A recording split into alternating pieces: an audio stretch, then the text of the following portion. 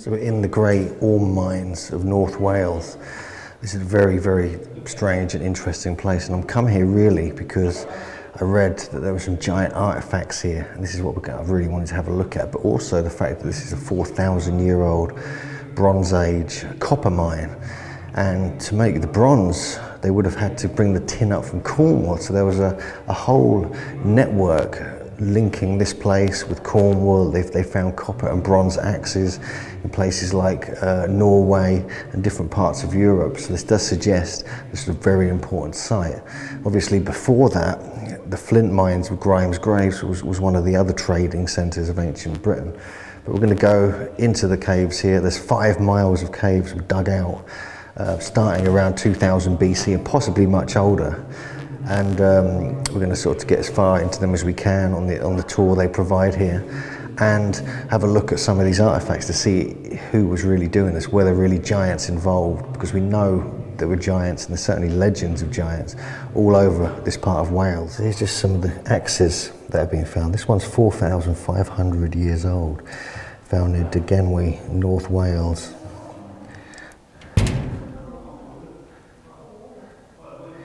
This is a bronze palstave, again 3,500 years old, found on the beach in Llandudno. This is again 3,500 years old, found on the beach in Llandudno. Here's another bronze palstave, 3,500 years old, actually found here at the mine. Look how beautifully worked that is. And also a socketed axe, 3,000 to 2,500 years old, found near Paidu, North Wales. Again, another example of the incredible metalworking that was taking place in this part of Britain. They questioned how they moved this much bronze or copper around Britain, and there's evidence now of all the huge Bronze Age boats they found here, which suggests they were using the waterways, they were using the coasts, and they were moving it around different parts of Europe like that. So that's another aspect which has been overlooked. Even in South Wales near Newport, they recently found a very ancient boat, and many have been found all over Britain. Here's some of the bronze scraps. Here's some of the tools they were using to create the bronze.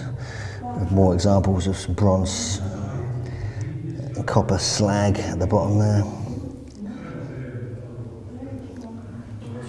Look at these are amazing. This is a bronze spearhead, 3,500 years old. Absolutely beautiful piece. We have a bronze dagger, bronze short sword, a bronze spearhead, a hoop earring. Look at these beautiful pieces, absolutely amazing. It's just a handful of what we've got here at the Great Orme Mines in North Wales. To the mine.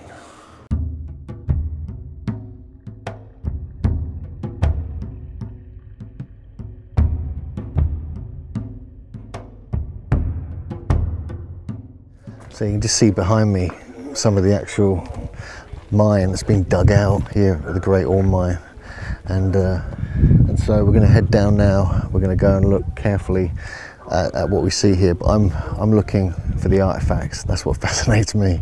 So they basically use stone and bone tools to actually work and actually carve out all these incredible mines here. It's really quite remarkable, and it's only rediscovered in 1987. Very recent. It's only opened a few years later, so this is absolutely amazing. It's a scheduled ancient monument now. It's one of the most important in Britain, really, potentially the world. And it reminds me of the great copper mines of ancient North America and the Great Lakes.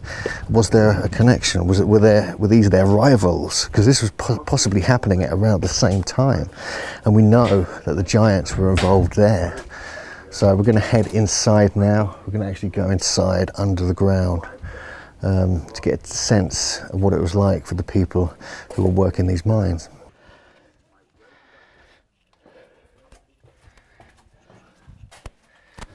So we're just heading into the mines now. The Great Copper Mines of ancient North Wales, going back 4,000 years. You can see how much has actually been removed here. Throughout here, it's absolutely incredible.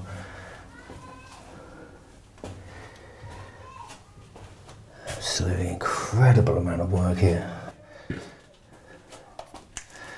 So there's very narrow passages here. There's not much room to get through, even for small people.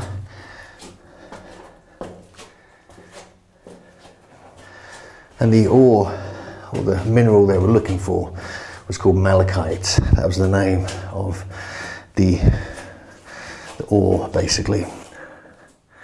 And let's just go down these steps here as we get further in.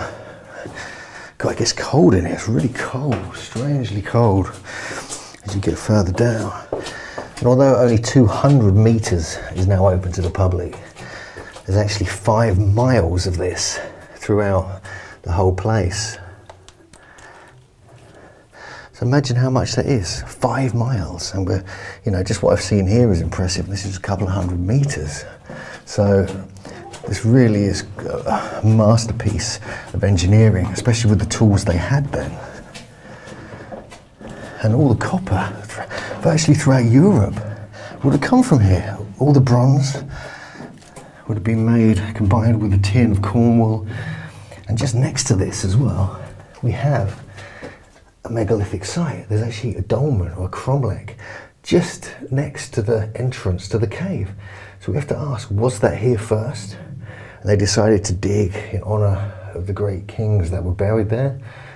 Or was it placed there during the construction? Did one of the great leaders die and they built a grave, a dolmen, in honor of him? We just don't know that, but we're going to go and have a look at that right after this. Also, how they lit the cave would have been interesting. I guess candles, obviously.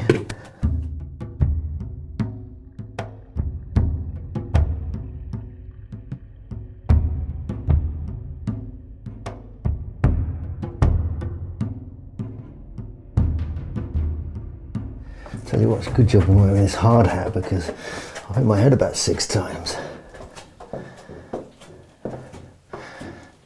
So we're, as the sign says, we're 60 feet below the surface now. And they go 150 feet below where we are now. Just down there, it's a passage that's not particularly well lit up. Let's just keep going.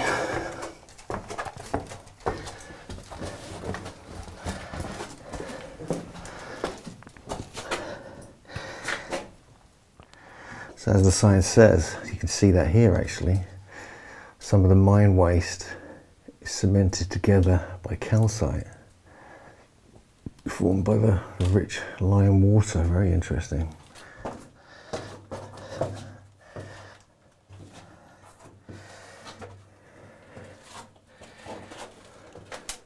So just down here, apparently, it's an extensive labyrinth of prehistoric tunnels that are too small for a normal sized human to get through. I wonder if JJ could fit through here. Do you want to give it a go?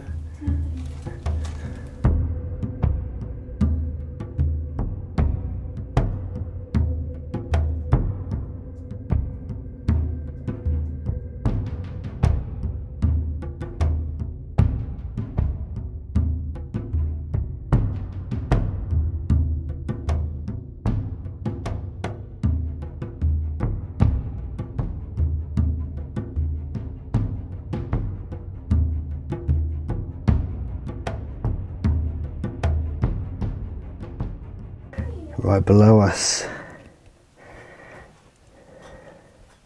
there's a deep hole going about 50 feet down, right below my feet. Thank God this metal grate is here. There's some evidence of stones that have been found as well. So apparently down here are the remains of a cat with blackberry seeds. The sign here suggests it could be some kind of ritual sacrifice to the ancient gods who reside in these tunnels, probably to bring them good luck.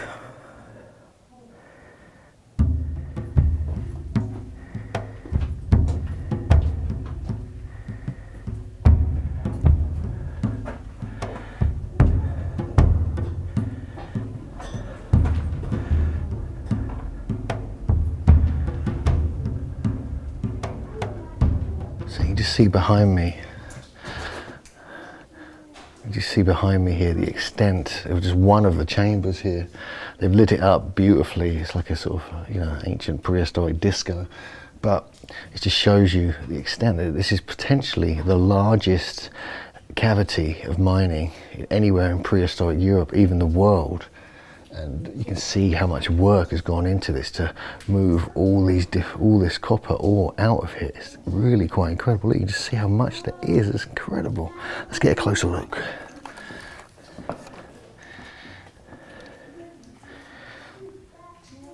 You can see just that little gap of light down there. That's how deep it goes, at least 60 feet below us. And if we look at the whole mine, it's amazing. It goes 100 feet back, probably 100 feet high. So we're coming to the end of our tour here, but we're just about to head out.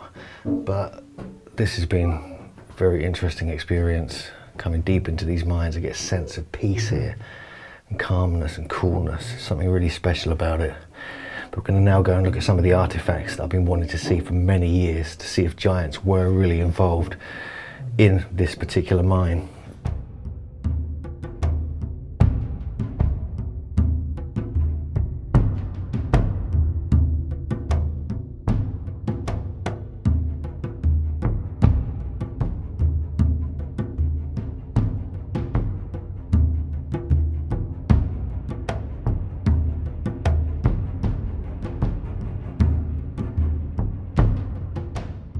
Now this is very interesting.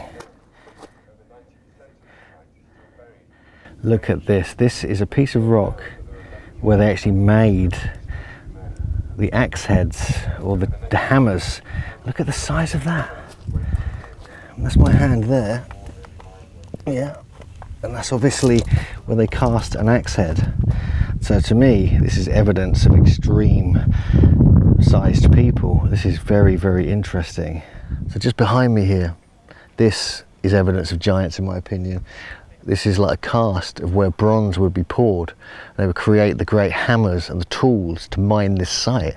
They would have had to come up from Cornwall, but that's where the tin came from, combined with the copper from right here at the Great Orme Mine.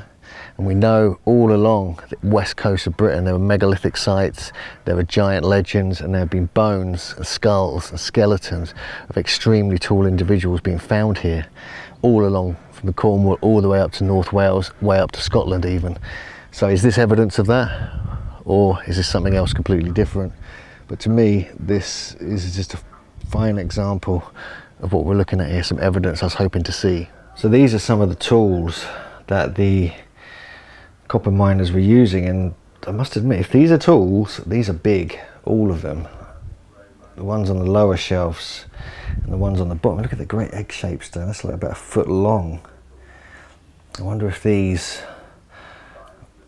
are the giant artifacts that we've been talking about. If you look in the back there, some very, very large ones, and down the bottom there. It's really disorganized in here. I'd like to get in there and take a closer look.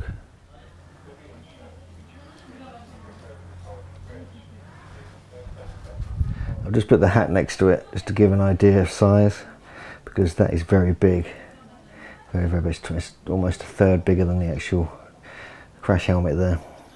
After its formation, the limestone came under immense pressure from movements in the Earth's crust. Copper-bearing minerals filled these cavities and cooled down, forming veins of copper ore. So I just got chatting with the people who work at the Great Orme Mines, and indeed the ones here are 30-kilogram hammers. Now these wouldn't have had a wooden handle, they would have had a rope around them, they would have swung them against the rock, but still 30 kilograms. One of them weighs up to, in American terms, 64 pounds. So these are huge. So let's get a closer look at these again. I just want to make sure we've got these on record. The larger ones are down in this corner.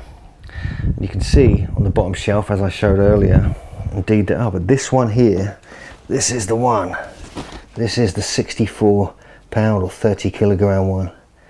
So that is a monster.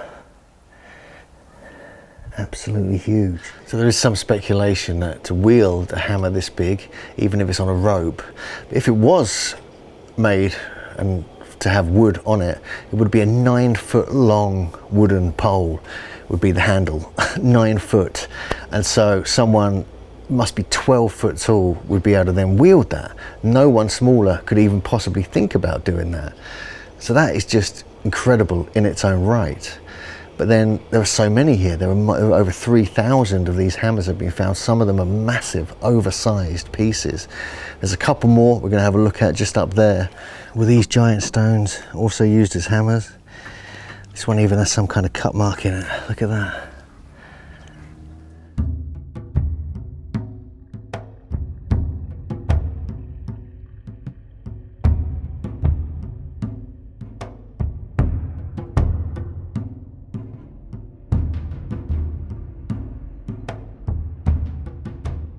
So as far as I'm concerned, we have found evidence of giants here. We found the large stone that had the what looked like a bronze cast in it, which would have been a huge piece, a huge axe or hammerhead. And we've seen the stone hammers, some weighing 30 kilos, right up to 64 pounds, which is 4 times what you could yield normally, at least. With the Great Orme Mines behind us there, this rocky slag here, and also the mounds here, which suggestions the mining took place. And over in the distance, just behind that mound, that is where the Neolithic dolmen resides. So this is the Llandudno dolmen here on the Great Orme Mines, right next to the entrance. It fascinates me because this isn't even the oldest thing here.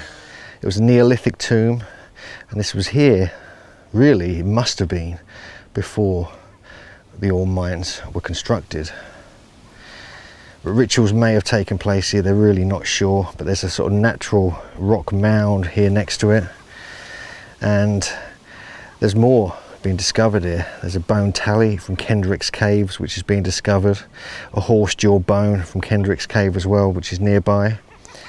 And this is just one of those many dolmens we find in the area, and it would have had a mound over the top of it. So these bones, they've got tally marks and zigzag carvings on them, came from the Great Orme area upon this part of the landmass. So these bones are 14,000 years old, and they were found here in Kendrick's Cave on the Great Orme Peninsula.